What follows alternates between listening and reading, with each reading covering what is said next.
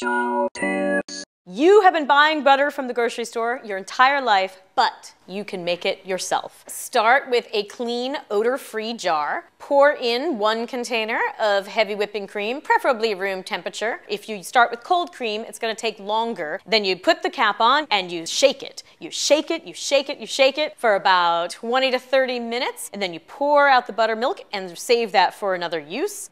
Add a little water, give it a few more shakes, discard that water, and then put your butter in the bowl and you're ready to go. The flavor is like nothing else you've ever had, fresh and creamy, directly from the farm, except it came from your own kitchen.